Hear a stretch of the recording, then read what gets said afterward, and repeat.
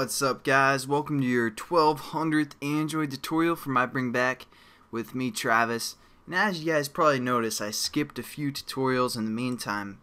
I've been pretty busy lately, but I got a few requests for doing Admob, and that's basically adding ads to your application so you can start making money. And then also we're going to kind of do this is just kind of a mini series called The Finishing Touches. I would play some background music with that, but basically we're going to add ads to our application and then also show you guys how to sign an application for public release, because it's kind of difficult. There's a lot of tutorials saying stuff about command prompt and getting all that somewhat confusing stuff out of the way. It's probably going to be like only 5 videos, something like that, to get ads and signing your application to the marketplace, so it's not going to be too bad. But I did kind of skip, 1170 tutorials within this series or whatever. So basically, I want you guys to go to this website called Admob.com, and this is basically where we're going to add our ads and get that stuff going. Now you can do this a number of different ways. You guys want to either log in, most likely you need to create a new account, and then go up to this Marketplace tab. I'll show you guys both ways. For the most part, you can decide which way is easier for you.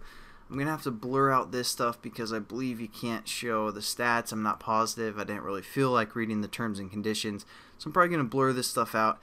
But there should be a tab right here called Add Site/App. We're going to click on that and then go to the Android app right here. And then we're going to just say our application name, which is going to be like My Bring Back the Basics, something like that. And then for this Android package URL, you need to do market://details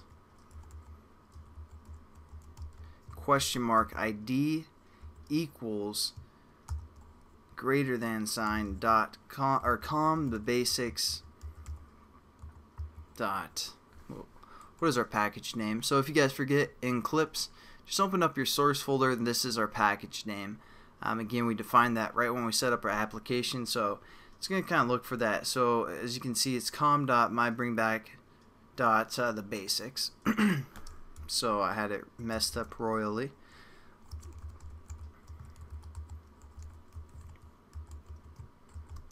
So again, just market://details $ID equals, and then your package name within these 2 little brackets there, and pick which type of app it is for the most part. So we're gonna say something like is there an education one? What?